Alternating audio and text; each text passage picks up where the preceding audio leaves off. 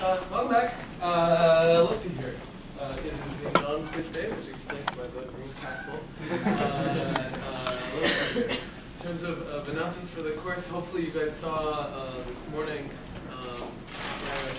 MIT has managed to triple schedule my schedule without asking me. So unfortunately I can't make my own office hours on Wednesday morning. So I moved them to Thursday morning and granted just a 24-hour extension on the homework. So hopefully this will make your Halloween somewhat more relaxing anyway. Yeah, so after this there's what? How many more homeworks? Just one, right? Yeah, so there's one more homework. Start thinking about your project proposals if you haven't already, and there's a midterm coming up. Those I think are the main to-dos so far in class. Do you guys have any procedural questions before we get started for the day? Okay, so today we're going to do a topic that I would love to cover for an entire course, but instead I'm allotted about 90 minutes of one lecture to cover, which is an interesting challenge. And every year I try a slightly different set of pictures and diagrams and arm waving and singing and dancing to communicate these ideas. And we haven't always succeeded yet, but I'm going to try again because every year I refuse as a mathematician to give up this topic for at least one lecture in a graphics class.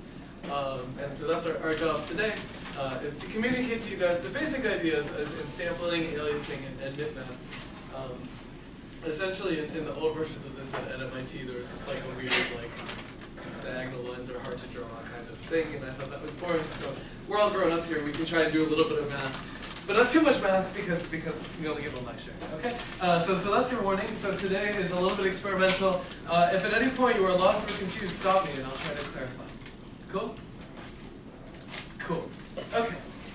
So here's the big issue that we're going to try and tackle today. Which is this rendered image that we see here, right? So here is one of our favorite ray-traced scenes. It involves 4 balls and a checkerboard floor. I think you guys are all sick and tired of scenes that look like that if you started your homework. But the reality is that the history of rendering looked an awful lot like this for many years.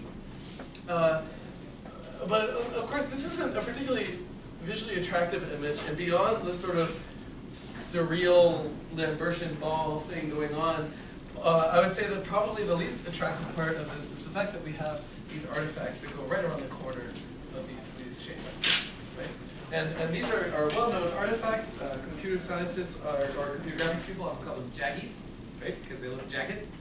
And that's essentially an issue that we've ignored so far in our ray tracing pipeline, right? So those of you guys who have done your homework probably generated a lot of really ugly images that looks a lot like these. Yeah? And of course, heuristically, solving this problem is really simple, right? What do? You just send a bunch more rays through the pixel and kind of average. But the question that we're going to try to answer today is not the end of the story. Do you, for example, do I think of my pixel like a little square sitting in space and uniformly average?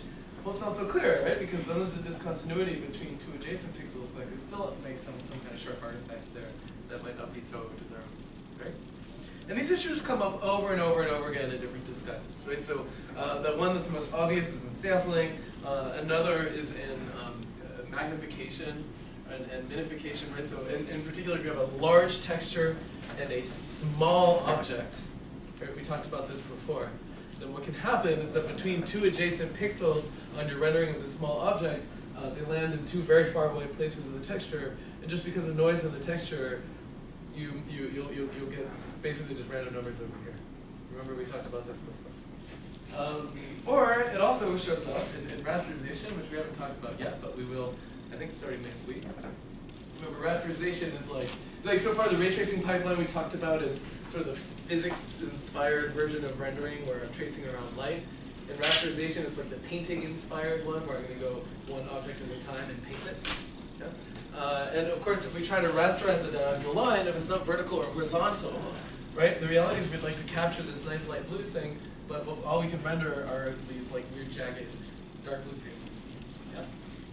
Or in case I haven't convinced you that this problem is important yet another place it shows up is in moire patterns. So here I took a photo of a brick wall, and you can see what happened, which is there's actually a low frequency if you look closely. Actually, maybe I'll dip the lights for today's lecture because there's a lot of things we're going to have to look closely at.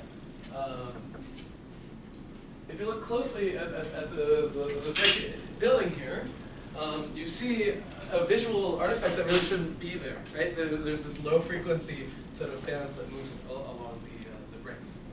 And like what we'll see in just a few minutes is essentially what this has to do with is the relative spacing between the bricks relative to the spacing between the pixels, right? And because these are sampled at different rates, you can see interesting, weird, low-frequency artifacts that aren't really there. Sometimes we call these ghosts. Yeah? Or if you don't like that example, here's yet another one, which I think we all know and love. This is called the wagon wheel effect, if YouTube is going to be agreeable. Man, come on. Ah, there. So I think this is a car ad. Right. And I think we've all seen car advertisements that look like this, right? Where the car is zooming forward and suddenly, you know, the wheels look stationary or even like they're going backward. Do you guys know what's going on here? Video captures at a certain frame rate and it's spinning faster. Exactly. So let's say that my camera takes one frame once, like 30 times a second. Yeah, and in 1/30th of a second, my car wheel goes 179 degrees, right? Or rather, I guess 359 degrees. Yeah. Well then what happens? Well, then effectively it kind of looks like, you know, my wheel started this way and ended up moving backward, right? And this is yet another case where so there's one periodic motion happening, which is the motion of your wheel. There's another periodic thing happening, which is the sampling of the camera frames. And because those two things don't align, actually the really crazy thing that happens is that you actually get low frequency artifacts that show up because you have too much high frequency information. Yeah? So hopefully I've convinced you guys that, well, that aliasing is really a critical problem, whether it's in the temporal domain or in space. Okay, don't laugh. You guys will see too. Okay, so what's broken? Well, in a sense, you know, we live in vaguely a real value world, and we're on a discrete valued computer system, right? And I mean that in a lot of different ways, right? We have a pixel grid. Every pixel has a finite number of colors it can store, right? Having to do with the number of bits you use to store your image. And when you sort of look right at the intersection of those two things, this is where these artifacts start to come up, right? Like with our car wheel spinning, of course, if we had an infinite number of video frames, we wouldn't see that artifact, right? And this is true. I encourage you guys the next time you're driving on the highway to lean out the side of your car and take a look at the neighboring car wheel. Please don't do this. And what you'll see is that the wheel looks like it's moving forward. Right? These are just sampling artifacts. It's not like it's if you get too close, it'll look like something else. You know, these are just issues with the fact that we're trying to discretize, and we did it in kind of a natural way. Yeah? Or, I mean, another way to put it is if I put a pixel grid on top of this very complicated scene here, and I'm allowed one value per square here, what do I choose? And I'd say the answer is unclear. Yeah? And in fact, that's more or less the takeaway from today's lecture, is that there's no right answer here. That this is an unnatural problem, and it has to do with our hardware, rather than like God-given, you know, correct thing to do, which represent a color inside of a pixel. That said, there are plenty of theoretical models that try to explain what's going on here, and that's what we're going to explore today, is how do people think about the sampling problem and try to resolve it in a reasonable fashion.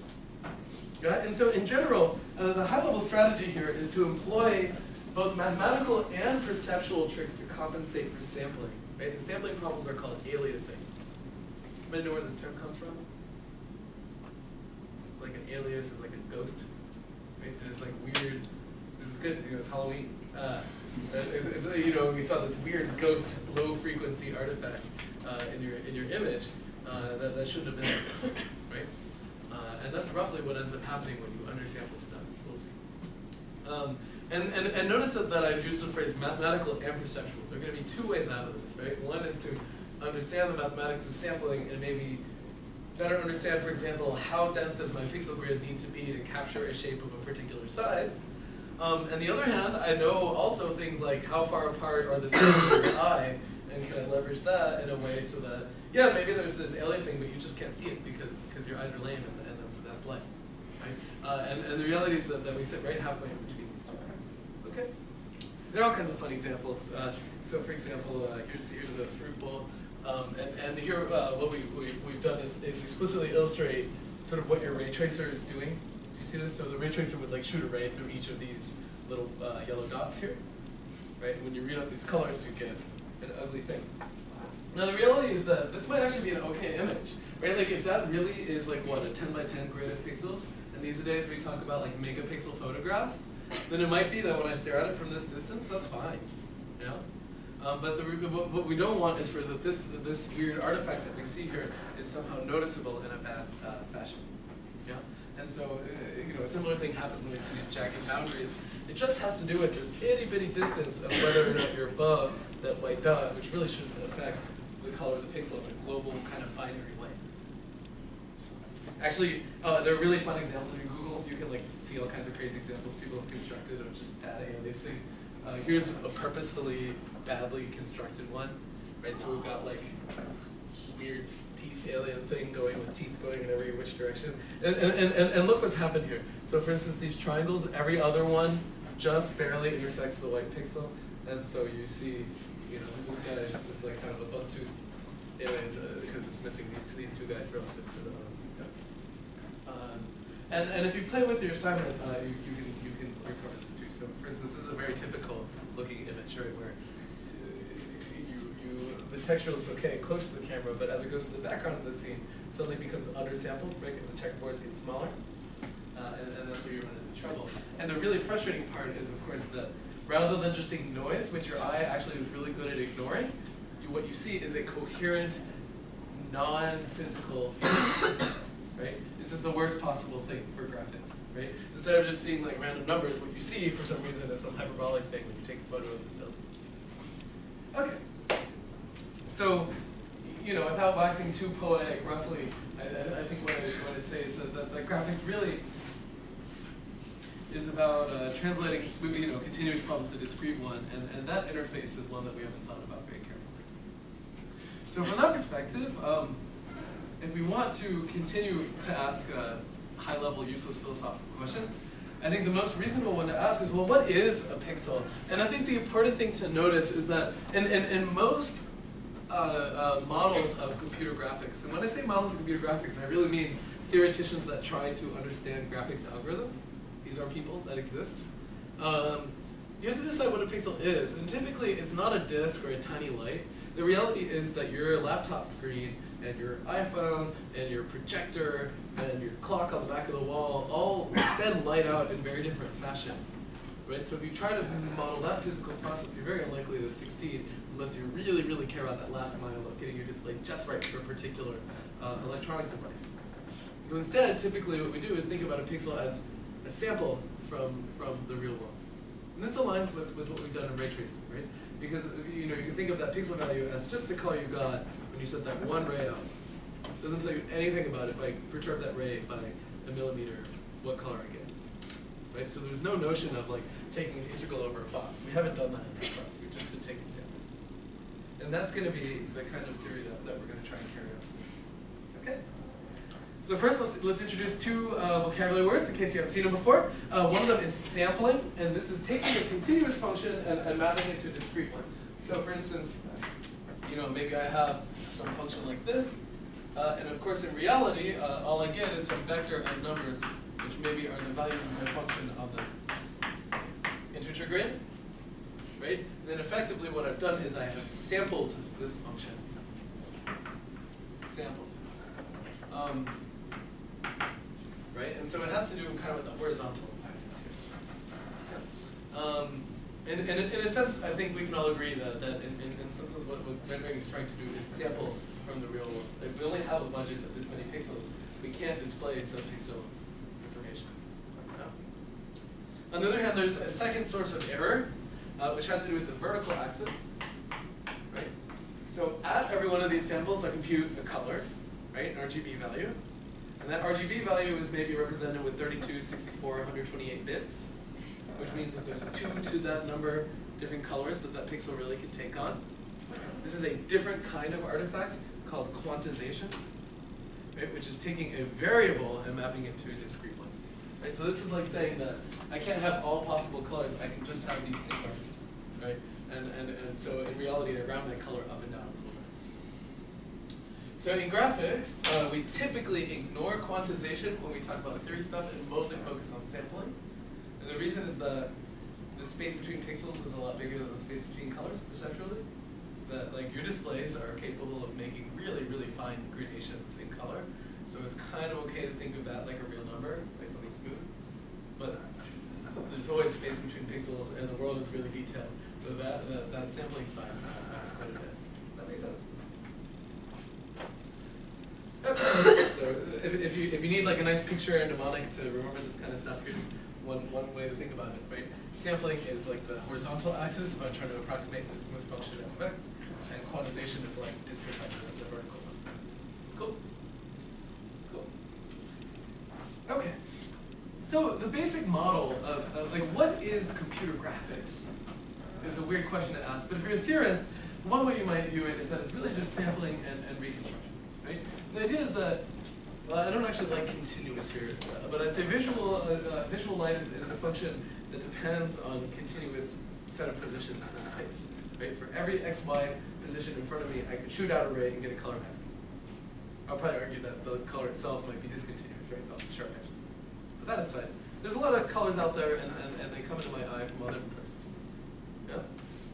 So what do? Whether it's with a digital camera or a ray tracer, I first sample this thing, meaning that rather than getting the full continuum of light that's in front of my eye, in reality, what do I get? I like place a little postage stamp in front of my face. I send a ray through a bunch of little, array indices, and I get one color for each one.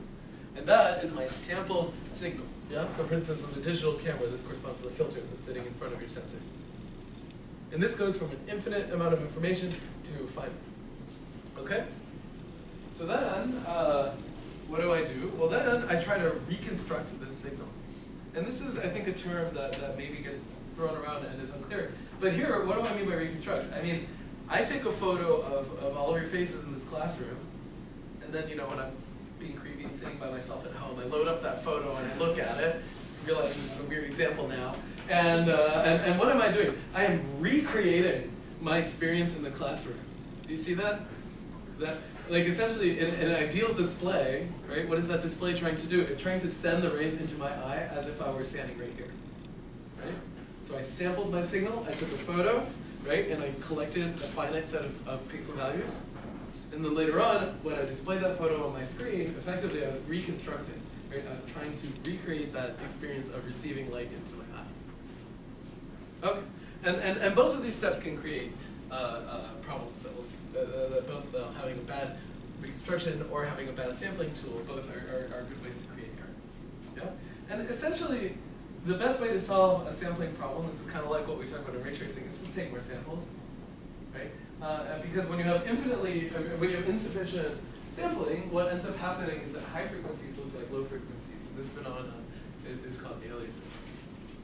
Yeah, and so here is this sort of classic example where what I've done is I've taken a high frequency sine wave, right? It wiggles up and down quite a bit, and then I've taken a bunch of samples at some lower frequencies, and that's what the red dots are. And take a look, they trace out their own parabola. This is something you guys can try at home. If you just take sine of AX and you sample it at some kind of far apart set of samples, you'll see that they're actually consistent with some lower frequency set of things. This is like something that's not worth checking in class, but you hopefully can see in this picture as well. Okay. So how do we solve this in practice? Well, there's sort of two primary things that we want to do. One is oversample, meaning, well, clearly we didn't take enough samples to resolve that crazy high frequency stuff, so we should take more, right? And the other is to blur this data out. In other words, to say like, well, what I'm going to do is say I can't sample from this image. There's too much detail here. So instead, I'm going to put a big blurring filter in front of my camera that just smears everything out, and now I can't sample from it. And that's going to correspond roughly to the mathematical roots that we use. Right? So for instance, on the poor man's anti-aliasing algorithm, which I use often because most of my research is in MATLAB because I'm lazy, is render it at 10 times the resolution I need, and then I shrink the image.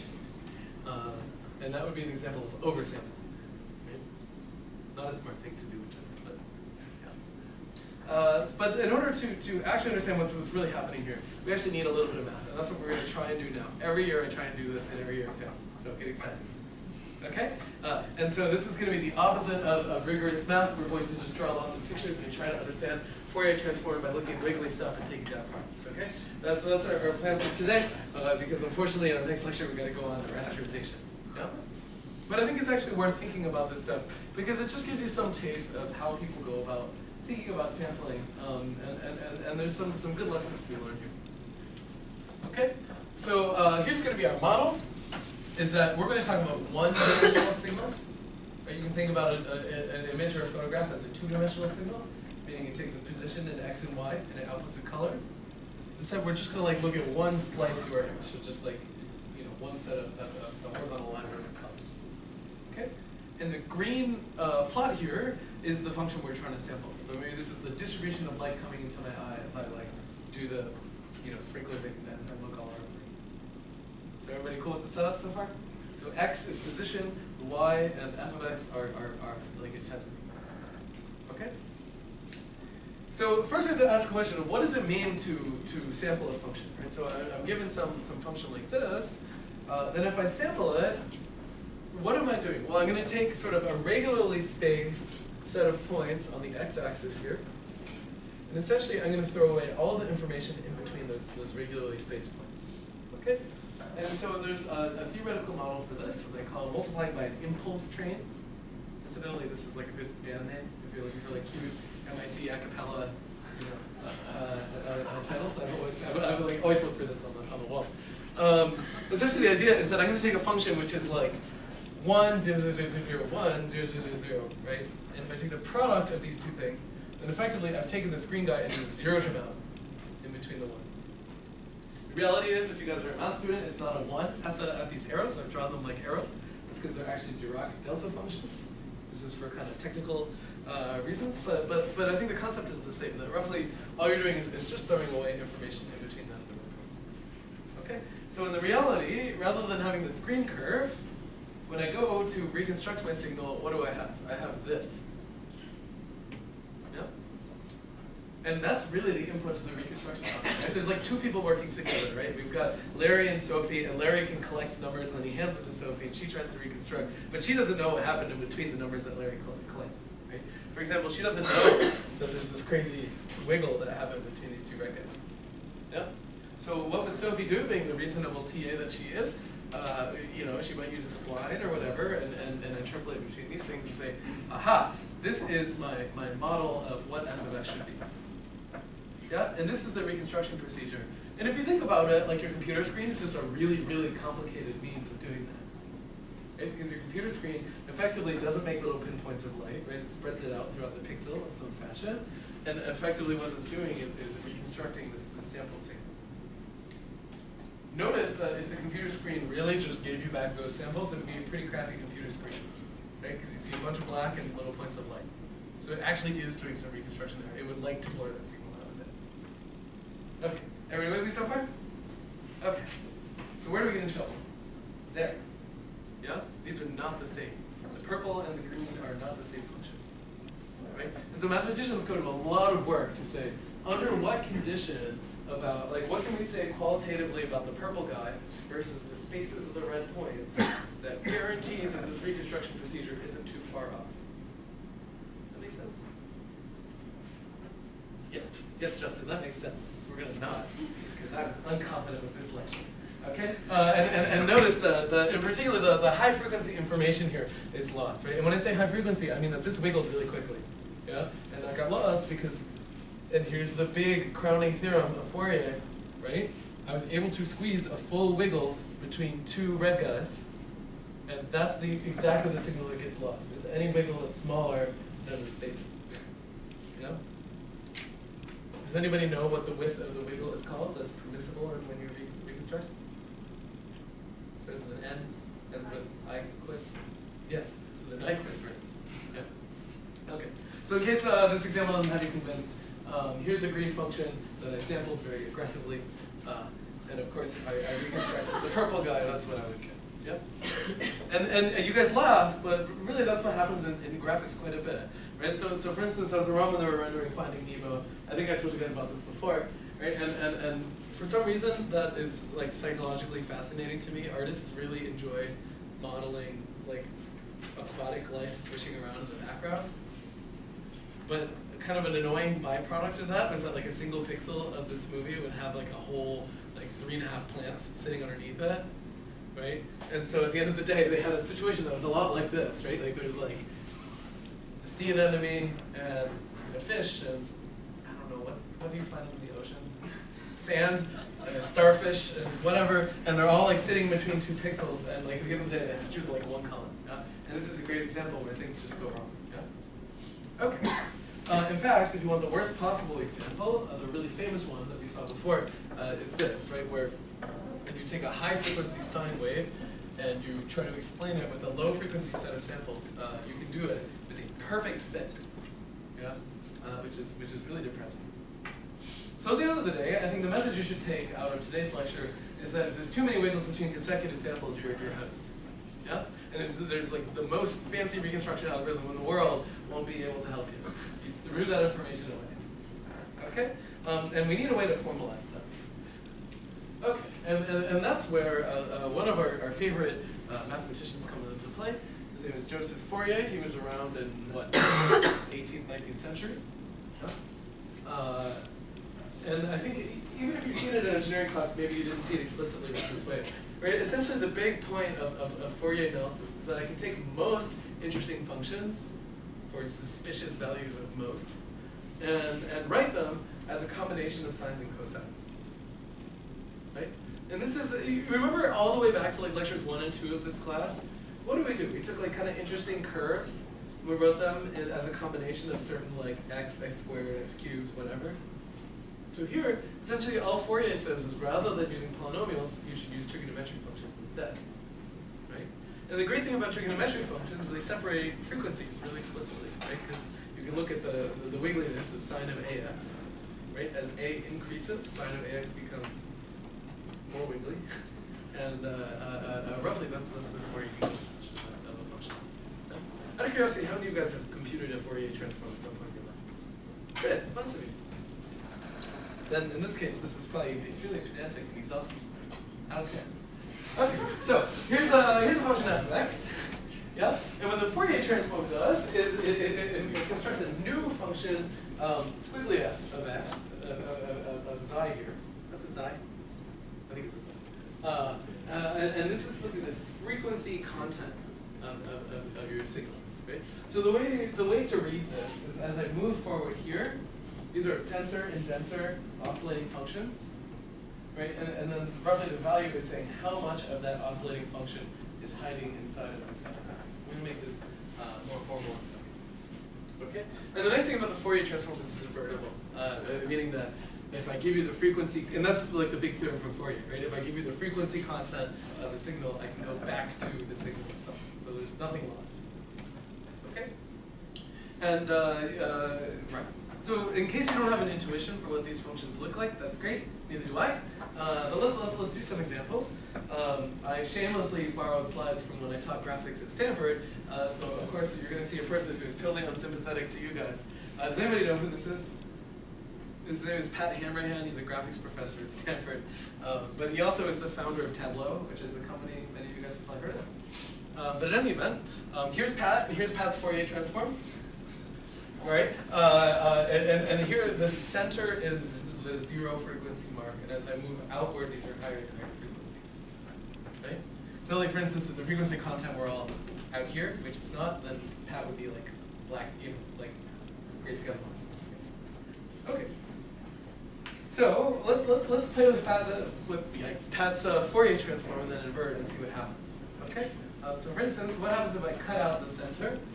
Well now, notice that the colors disappeared, and now I'm seeing all these little kind of artifacts. Do you guys see why that would happen? What did I just do by cutting out the center of the Fourier transform? I removed the low frequencies. Yeah? And what are the low frequencies? Well, if I look at the original image, they kind of, I mean, what's moving slowly here is like the color of his face, right? It's pretty constant. and so on. And so when I remove that low frequency, particularly DC component, what I'm left with is just that high frequency stuff, the perturbative stuff on top of the blurry part. In fact, I could do the opposite, right? I could just keep it inside and throw away the outside. And it's called a low pass filter because it is passing the low frequencies. And now what I get is blurry path. Notice incidentally that the Fourier transform doesn't know anything about sharp edges in images, which is one of many problems in practice. Okay, or you can do all kinds of psychedelic stuff. So here's a band pass filter where I've said I want neither high nor low frequencies, like stuff in the middle. And you can kind of see that roughly the spacing between these blobs is probably has something to do with the distance along this axis here. So these pictures make some sense to you guys? It's a great way to cook up a midterm question, right? It's give you like 4 paths and 4 Fourier transforms and have you match them to each other. Okay.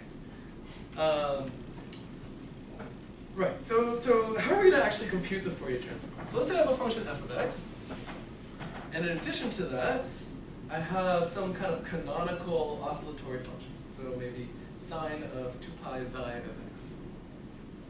And I want to know how much information these two guys have in common. Okay? So this originally, the way I'm giving it to you here seems kind of abstract.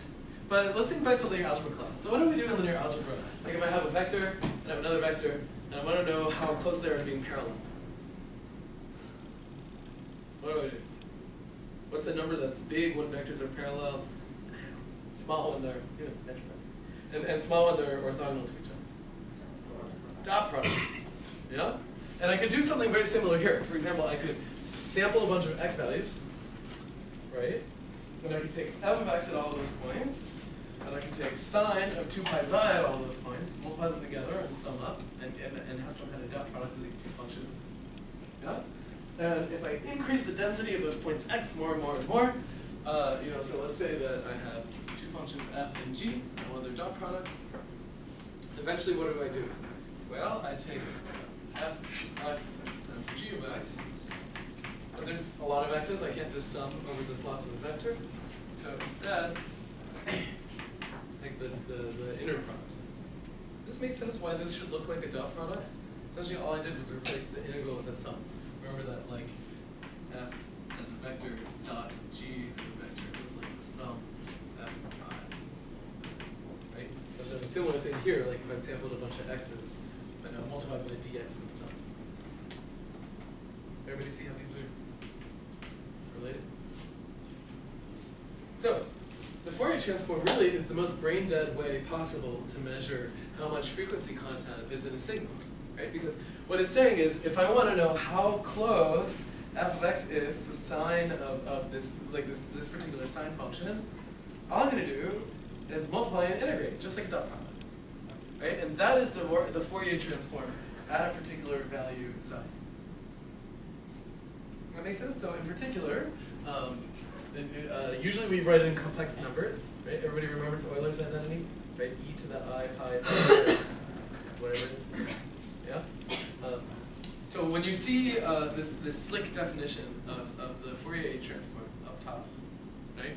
Really all it is taking dot product between f of x and cosine. Do you see that? But integrating over x.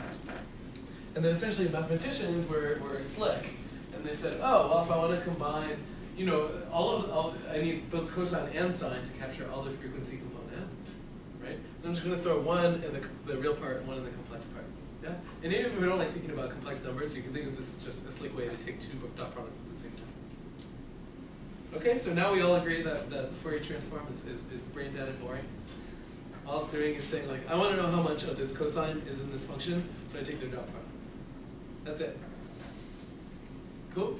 And notice this is a function of xi, right? So as I change xi, the integral is over x, which are like those samples, and that changes the width of this spread guy. Okay? So at the end of the day, the Fourier transform is a pretty geometric object. Everybody with me so far? We're holding on for dear life? Cool. Okay. So that's enough for you. You've just got an entire undergrad analysis class in like 5 minutes or less. So now let's apply it. So in particular, let's say that I have some function f of x, and I look at its Fourier transform.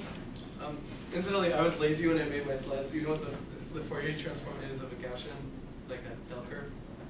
That's another bell curve. And that's like the only thing I know the Fourier transform of. So there you have it. But now what do I do? Remember, I take f, and I roll in on the impulse train. And the question is, well, what happens to the Fourier transform of f when I do that? Does anybody know? So I take f and I multiply it by a bunch of little arrows that are just going to sample at a bunch of discrete points, because that's what graphics people do. Notice we're now transitioning from just generic Fourier stuff to graphics specific. Something really interesting happens. Yeah. You get the sync function. Now I know you know where we're going, but you haven't quite guessed at the right point of the lecture, but I'm calling you in a minute. Not quite. Actually, what happens is, if I sample upstairs, then I take the signal downstairs and I just repeat it a bunch of times and sum them all together. Anybody know why this happens? Like physically, why this happens? If we think of Fourier as frequency content. Let's add another clue. So let's say I introduce more samples, then actually the repeats downstairs become farther apart. So there's kind of an inverse relationship happening here. That's kind of a good thing, right? Because if I made an infinite number of samples, I would expect to get the actual Fourier transform back. What's going on here is that one interval between 2 points fits a lot of different frequencies, and they're indistinguishable. Right? So if I want to know all of the curves that begin here and end there and are sine functions, right? I could have 1 period, I could have 2 periods, I could have 3 periods, and so on. And essentially what's going on when you're mixing frequencies like this is these are all the sort of possible ways that you could observe the signals that you saw upstairs when you sampled. Right? Because it could have been that there was like this very high frequency thing that just wiggled a bunch in between these samples and you didn't see it. Right? And as long as it wiggled in a way that was kind of co-prime with the spacing between your samples, you just wouldn't see it. Does that make sense? So this is a phenomenon that people visualize all kinds of different ways. So I think the one that we typically see in physics class looks something like this. Right? So I have a piece of string, I glue it on 2 sides, and I pluck it. Then I won't just see this vibration on the top. I'll see all these different vibrations at the same time. This is actually a thing that musicians have known for a long time. Right? And they actually leverage it. This is why like a piano sounds different from a violin. Right? Even if they're both playing like the C right in the middle of the piano, you can hear the difference. Yeah. And in fact, they actually leverage this trick. Right? So here's a little sound clip, and you guys are going to explain to me what's going on with the violin. Not there, but here.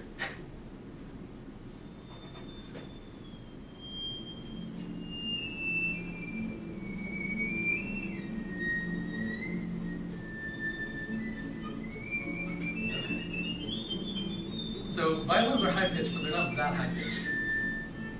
So why is this guy able to do this? That's okay. Enough. Any ideas? Yeah. It's playing harmonics. It's playing harmonics. So from a Fourier perspective, what's going on? I don't know the violin perspective. You know the violin perspective. I know the cello perspective. I had a really terrible concert in graduate school playing this passage. Turns out if you're nervous, this trick fails a lot. It just sounds like a plug and tie and go. So you keep touching that like stationary point. Yeah, so let's take a look back at this diagram again. So what happens if I put my finger very gently right at this point? Can the string vibrate like this anymore? No. Can it vibrate like that anymore? No, but it can vibrate like this and this. Yeah? So in effect, I just turned off certain frequencies and kept other ones on. And that's essentially all that's going on in this violin playing trick, is you're just filtering the frequencies that come out of your instrument. Yeah? We're going to do a very similar thing in graphics, but we're going to do the opposite, right? Because we want to kill the high frequencies and keep the low frequency information. Right? We're going to do an inverse violin, whatever that means. There actually is a name for that trick, by the way. It's like if you push too hard with your bow on your string, you can get a lower pitch than the lowest pitch on your instrument. I forget what it's called. Anyway, it shows up all over music. But it also shows up in graphics, but in the opposite way. Right? Which is, in this case, we have these spurious low frequencies that are getting confused because we understand. Okay. So, right. If we look back at our theoretical picture, what happened here? Well, in effect, we took our original Fourier transform, this purple guy, and we repeated it a bunch of times and sent them all together. And then we're just unable to recover the original Fourier transform because they all mixed together. Do you see that? Because like the tail of this one got mixed with the tail of this guy. But at the end of the day, you don't see these two functions. You just see one with a bunch of bumps. right? And that's what's going on. That's why you're seeing all these crazy mixed together frequencies. So as mathematicians, what do we often do? We look at a problem and we say, okay, well, we can't solve this in general, but let's find a case where we can. Yeah? In particular, let's say that my Fourier transform repeated every 10 hertz. Right? Like that's when I sampled in such a way that it repeats every 10 hertz. But let's say that all of the frequencies in my signal were between 0 and 2 hertz. Okay? So my picture looks something like this. I have, here's the xi. Okay? Here's my Fourier transform, and it's a very low frequency function. It just has a little bump like that. Yeah? And then I sampled it extremely densely, which means that I took this bump. And I do get to know the rate of my sampling method. I do get to know the spacing between these things. Well, if I wanted to recover the original signal, in this case, I would be okay, right? I could take this function, I could multiply it by something that is 0 outside of that box, and, right, in Fourier space, and then I could just apply Fourier transform to it again, put it back in spatial area, and now I have the original signal back. So that's a kind of an interesting observation, right? When is this not a problem? Is when essentially my function is everywhere else 0. In other words, there's no high frequency information, right? And then when I sample it, right, this is called the bandwidth, by the way. This is the width of this thing. These are probably terms you've heard before. Yeah. When I sample it, it repeats like that, and there's no interference anymore. Cool. Does anybody know? So remember that as I increase the density of my sampling, the spacing between these purple guys gets larger, right? So for a given signal, which is band limited, in other words, it does not contain frequencies out of some band, right? There's some spacing of samples where if I make things more dense, it's not going to matter anymore, right? It's just going to move these things farther and farther apart. They don't touch anything. And that sampling is called the Nyquist rate. Okay? And what the Nyquist rate is given a signal, that is the spacing that you need to be able to resolve that signal in the Fourier domain. Right? So roughly what's the Nyquist rate saying? It's saying that the more wiggly your signal is, the more samples you have. Yeah? If you feel fancy, you can say it's 2 times the bandwidth of the band-limited signal. That makes sense because if you kind of think of the bandwidth as this distance here, then you multiply it by 2 and that's the spacing. Yeah? And so what could you do? Well, if you're given that guy with a bunch of repeats and you knew the space between the repeats, you could just window out all that other information and then take the Fourier transform and get the original function back. Obviously, I can't actually do that. We don't have access to Fourier transforms. Right? But in concept, this is what we might do. So in other words, I might take this function and multiply it by a function which is 1 in the inside of my band and 0 everywhere else. This is called the box function. That makes sense? So the box function is a pretty simple one, right? It looks something like, box 1 if t otherwise. Right? So let's say that Larry and Sophie continue playing their game, and Larry does sample at the Nyquist rate, and he hands Sophie a list of all of his samples, and he tells her the spacing between them. That part is key. If you don't have that, you're in trouble. Right? Now what can Sophie do? She can take the Fourier transform of Larry's sampled data. That she has access to. Right? And she can edit it any way she wants. So she's going to just turn off the high frequencies in that Fourier transform, and just have this thing back. And then Fourier transform it again, and what she gets is the original signal back, and everybody's happy. Yeah? And this is a nice, idealized story. What goes wrong? Do there exist band-limited signals in the real world? No. Does anybody know another name for this principle? It's a very famous one in physics. This is the Heisenberg uncertainty principle. For exactly the same reason. You can't have a compactly supported Fourier domain and a compactly supported spatial domain. You've got to choose one or the other, right? So necessarily, if I have a compactly supported Fourier thing, it means I can't draw an image of it. But in any event, we can have really smooth things where essentially there's a pretty small tail out here, and we're kind of willing to ignore it. Okay? So the last missing piece of the puzzle here, Larry hands over to Sophie these samples. She takes a Fourier transform, she messes with it, now she's going to transform it back. But that's an awfully complicated algorithm for her. So instead, we might, or for anybody, sorry. Sorry, Sophie's a very capable TA, but she doesn't have access to an infinite amount of computing capacity, which is what we would need. And so instead, what she'd like to do is edit the signal in the spatial domain in a fashion that is equivalent to multiplying by a box in the spectral domain. Yeah? So there's some math joke that I forget where the punchline is that they're in the spectral domain and it involves ghosts, and it's Halloween and I meant to look it up before class. Okay, right. But in any event, essentially, one thing that you can show is that if you multiply in the Fourier domain, then that's the same thing as convolving in the spatial domain, right? And so essentially, when you multiply the rect with the Fourier transform of your sample function in Fourier land, that's the same thing as convolving the Fourier transform of your function with the Fourier transform of this rectangle function in space. This is called the convolution theorem. And it kind of makes sense, because so remember what convolution is doing? It's kind of like if you have f star g, oops, that's supposed to be star. So I have two functions and I want to convolve them. Then what I do is we have f of x, g minus x, something like that. I always get the signs backward, it doesn't really matter. Yeah? But one way to think about it is that essentially you can think of g as being shifted by t, right? That's what this constant is doing here. And so the value of the convolution here is kind of like saying, so if this is, I don't know, what is f? Maybe f is some function like that. And then g is like a box. Right? Then if I convolve the two, it's kind of like saying, well, I'm going to move the box here and then integrate those two against each other, and that's going to be the output at this value. That's kind of like blurring stuff out. I warned you this is going to be extremely fuzzy later. But in any event, this kind of makes sense, because what is the solution to killing high frequencies in the spectral domain? It's kind of like blurring out your data in the spatial domain. And that's exactly what's going on here. So the one remaining piece is, what do you convolve against? If you multiply in Fourier land by the box function, then in spatial land you got to convolve with the Fourier transform of the box. And what is the Fourier transform of the box?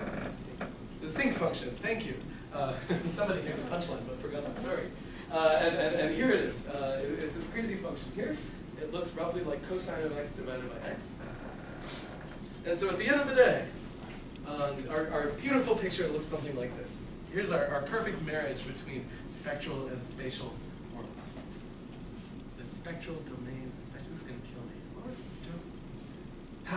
Okay, so I have some function, and he has some band-limited Fourier transform, meaning that he's a pretty low frequency smooth operator. Okay, what do? I sample him above the Nyquist rate, and that, in the frequency domain, right, it's kind of like the violin with all the high pitches, introduces all of this high-pitched information, because I don't know if secretly hiding between these two things is some high frequency in the building. Right? This is all Larry's side of the story.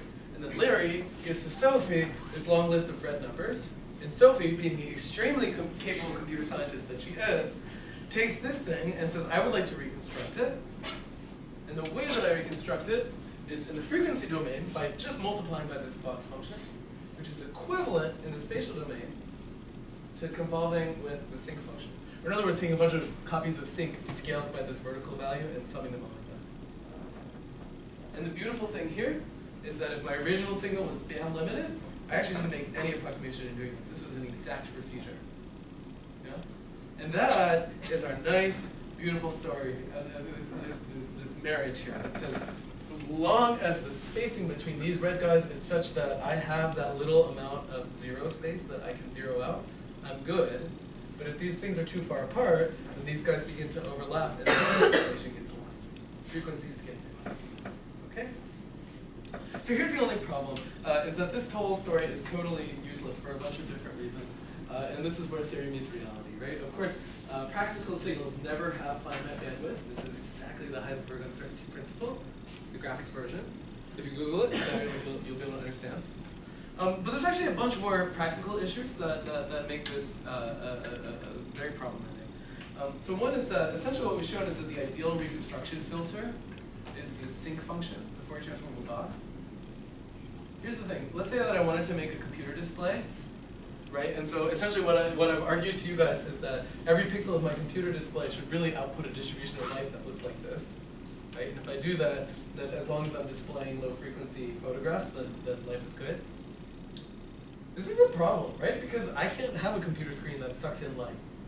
Yeah? So this negative lobe here, from a practical perspective, is useless. Yeah?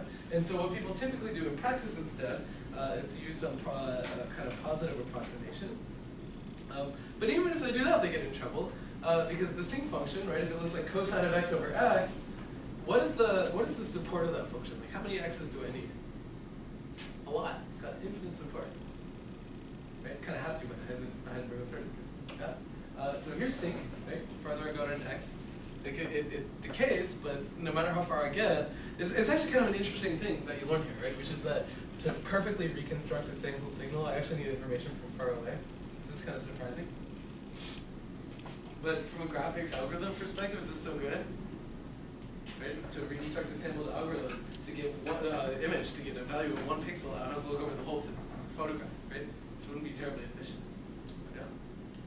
And it turns out you really shouldn't be taking Fourier transforms of images anyway, because of things like sharp edges, which can get you in trouble. Right? A sharp edge is this extremely high frequency artifact that you just can't get rid of. Yeah? And so really to do this correctly, you need to deal with frequencies in a kind of more careful way.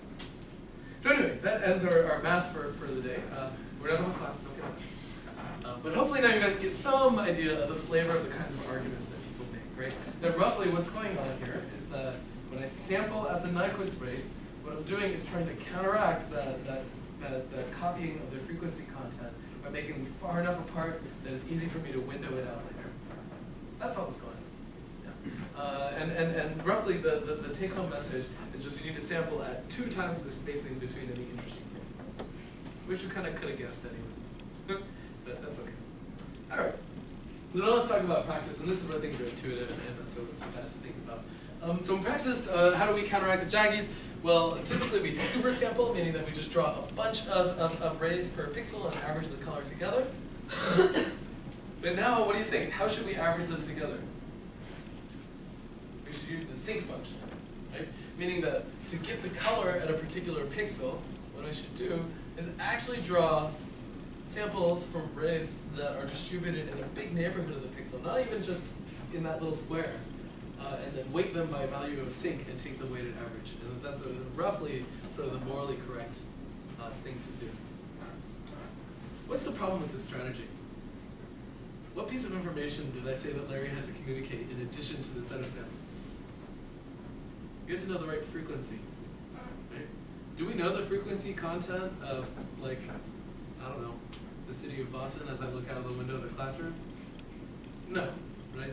So the best we can do is guess and choose a magic number that makes our image look good. Yeah? But in any event, that's one thing people do. Right, and there are a lot of different supersampling strategies out there. The simplest one is uniform supersampling. This is my favorite because I'm lazy.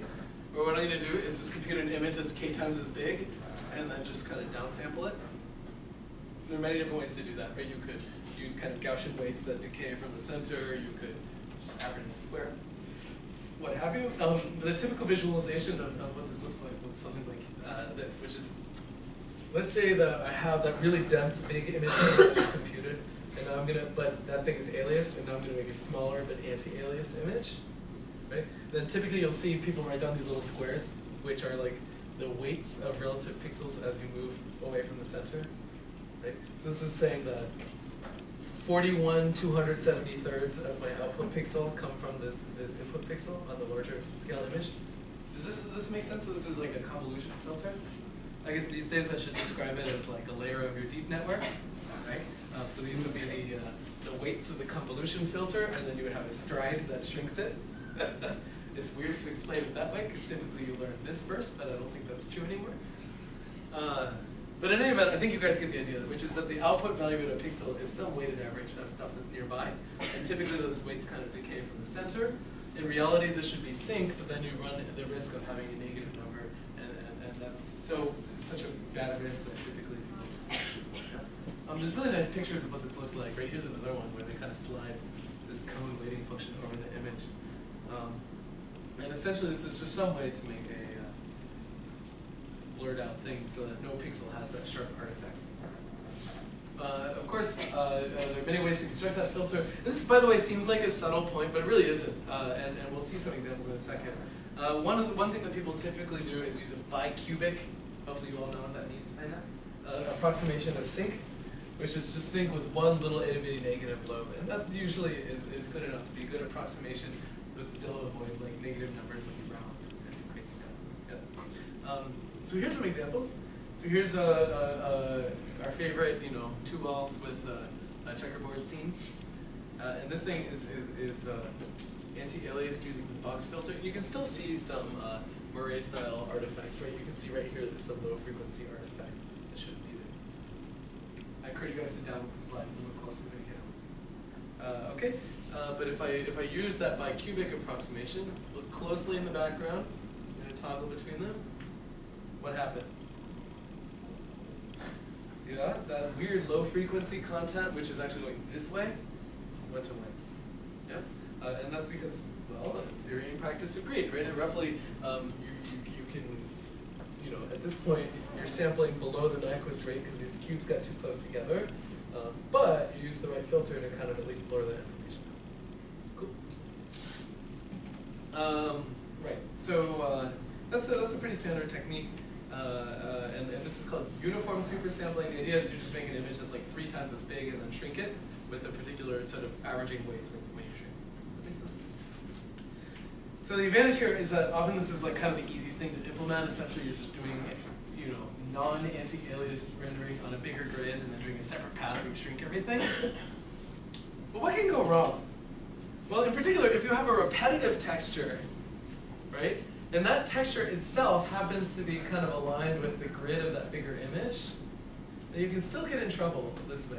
So a good example, which I think we sketched out a few lectures ago, is like, I'm rendering a checkerboard, and my super sampled image,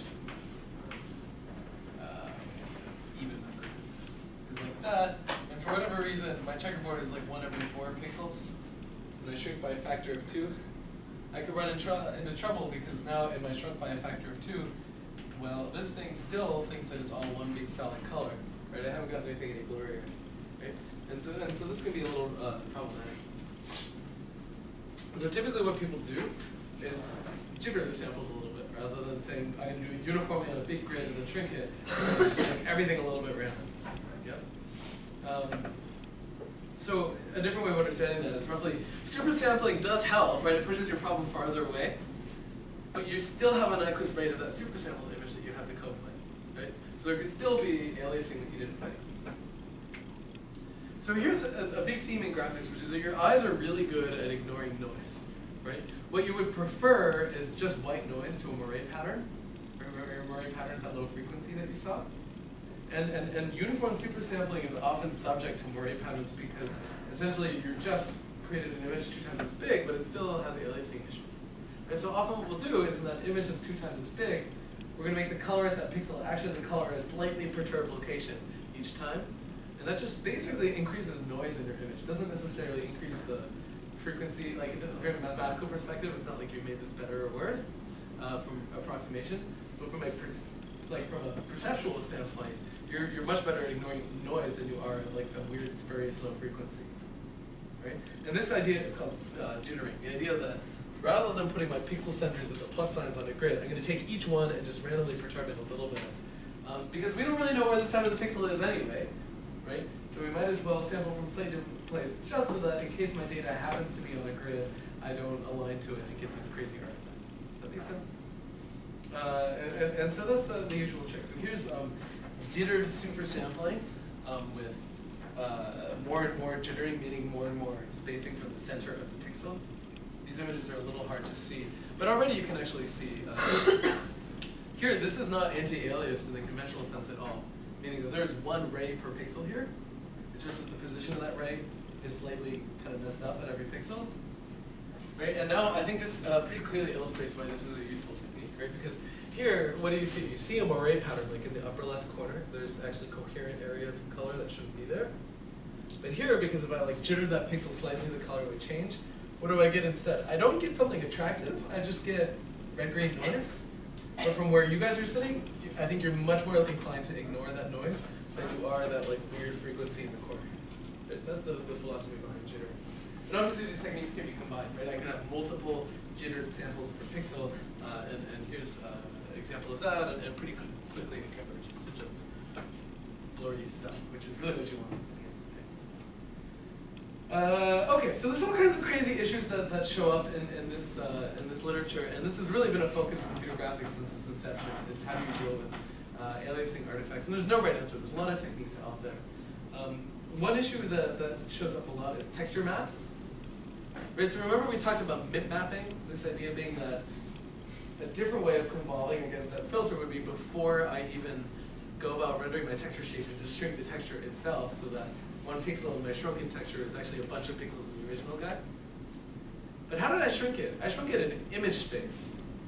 You see that? In effect, I drew concentric circles in image space as I generated that MIP map. But then when I render my shape, maybe I tilt it away from the camera. So instead of getting circles, now I have ellipses in texture space. And I can't compute a MIP map for every possible ellipse. That's too big. Yeah? So this is one of these totally crazy, irritating issues that shows up in graphics, and it's really, really hard to cope with. This is less of a problem, incidentally, in ray tracing, where like if you just generate a bunch of rays, you could average them together. But when we talk about rasterization, this will become really problematic.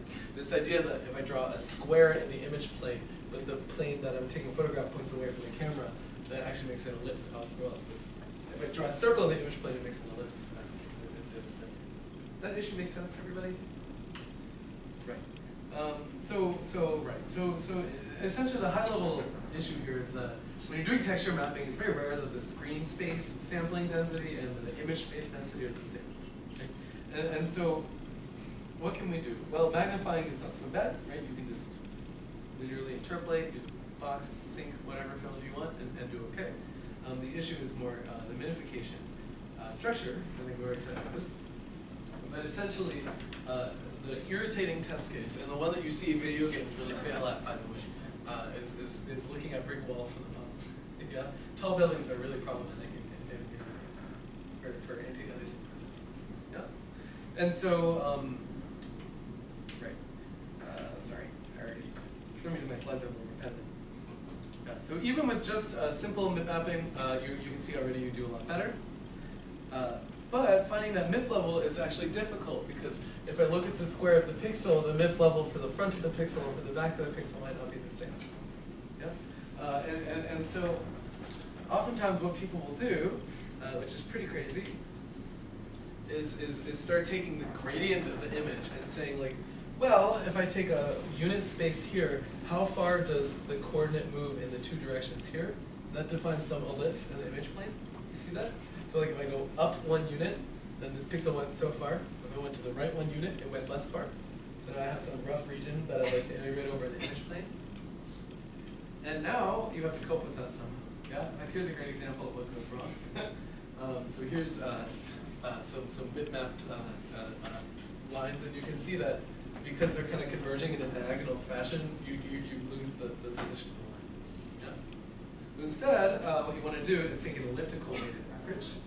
The only problem is that you can't. Right? This is an extremely tricky thing to do. So oftentimes what we'll do is say, instead of an ellipse, I'm going to replace this guy with the sum of a few circles, right? Like a big circle in the middle and then a few going out. And those I read out of my bitmap and combine in a tree. So this is this idea that roughly a function that looks like this can be approximated with the sum of like something, you know, a bunch of circles with different weights. So I read off one bitmap value for each of these circles and then average them together. Yeah, kind of sneaky. Okay, so right, there's all kinds of beautiful images of what this looks like. So here, this is with the elliptical weighted average. So in the checkerboard plane, this is kind of taking averages that go in this direction. The way that it does that is by replacing ellipse with a bunch of circles and kind of approximate it. You guys could engineer that pretty easily, right? You compute the axis of the ellipse and then place circles with radii that kind of look like the width of the ellipse in the other direction. And what you can get out is take a look. You get these beautiful lines that go straight back in the checkerboard plane versus over here where we just use the kind of square thing. You still, frustratingly, get more array artifacts because your filters aren't aligned to the texture. But anyway, this is just a detail and something I thought I'd mention as a really challenging thing.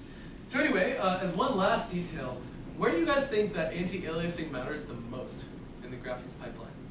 What graphics application really cares about anti-aliasing? Any ideas? Text, exactly. This is surprising, right? We usually think about rendering, like 3D graphics and this crazy stuff as somehow the most challenging task, but actually that is not true. For anti-aliasing, the problem is rendering fonts. And why is that? Well, most of you guys who aren't paying attention in class are looking at fonts on your computer screen, yeah, and they're really darn small, yeah. And so every letter that you type in Times New Roman or Courier or whatever that LaTeX font is. Really takes up a very small little patch of pixels, but yet it's supposed to communicate a pretty high frequency object, right? Fonts have ligatures and all these little lines and so on. Yeah? And so most of the motivating thought into anti-aliasing for your everyday life has gone into fonts, also because you have to render a ton of letters on your computer screen.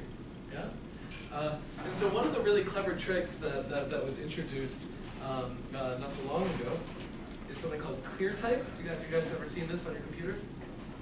So the idea of ClearType is illustrated here. So everything we've talked about today, we've talked about on sort of a pixel grid. But the reality of your computer screen, this is more true for CRT, but it's also true for laptop, is that you don't just get like an RGB color per square on your screen, right? The reality is that you have a backlight on your computer screen, and then there's a grid of RGB, RGB, RGB, RGB, and they're so dense on your computer screen that you perceive color as the combination of these things, as I'm doing right now. And so, if you get all up into your laptop's business here, you'll see that there's just itty bitty little points of individual colors going on. Yeah? And so the really clever, patented technology, I believe, of ClearType was to actually expose the structure of your computer monitor to the operating system. And the reason was you could get 3 times better Nyquist weight for your fonts, right? And that's actually shown in the right column here, right? So if I represent data the way that we talked about in class today, right? Essentially, I would have to turn on and off all 3 RGB colors at once. So the idea of ClearType for font rendering was that, in fact, you can get sub-pixel accuracy by anti-aliasing the red, green, and blue channels independently. Yeah? And in fact, this makes one of the biggest difference in your computer screen. It was really a huge jump forward. Probably you guys are too young to remember the old CRT screens when this didn't exist, but it really hurt your eyes. And yeah, unfortunately, implementing ClearType is extremely difficult to do because, think about all the information that I need to be able to implement that. Right? I need to know the structure of the subpixels on your computer screen. Okay? And so this is a great example of standardization. Right? As long as we all agree on how we're going to make computer monitors, we can all agree on nice ClearType fonts that work out together. Yeah? Of course, these days there's this huge variety of displays, but thankfully we're overcoming this problem in a different fashion, which is that we just have really good screens and it doesn't matter. Yeah? But anyway, if you're curious, this is the idea behind the ClearType font technology. It's just that you can actually do better anti-aliasing in your pixel grid might suggest. All right, so any questions about anti-aliasing, how we do it in practice or in theory? Yeah, hopefully you guys get the basic idea here, right? Which is that you better sample densely, or else you're going to be in trouble and you can't reconstruct. The rest of this is all kind of second order information. Yeah? And if you're looking for a really easy extension, your ray tracer assignment that you can easily do in the next 24 hours, it is sub-pixel anti-aliasing, right? It just means scatter a bunch of rays into your pixel and take an average. Yeah. All right, guys. So with that, we'll call it for the day. I will see you on. Is today Tuesday? It is Tuesday. I'll see you on Thursday. Your homework is due on Thursday, so don't forget that. One of my office hours, I get lonely. See you